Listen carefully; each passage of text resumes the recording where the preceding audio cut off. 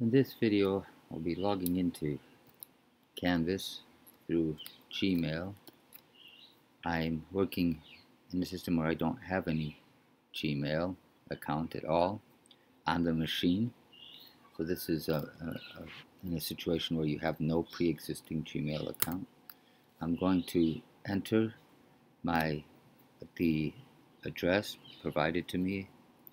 The address is pretty easy to understand. It's your old webmail login there, but the tail, this part is new.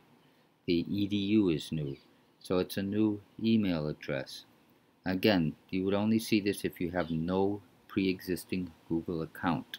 You do not have any Google account. Now I get to try to type in my password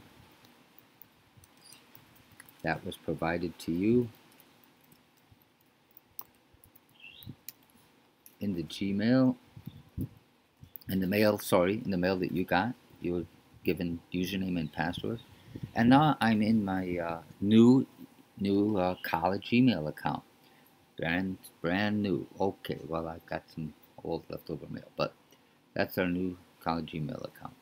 Now I'm going to open up a new tab, and I'm going to go to comfsm.instructure.com. That's what you see appearing at the top. That's all I type.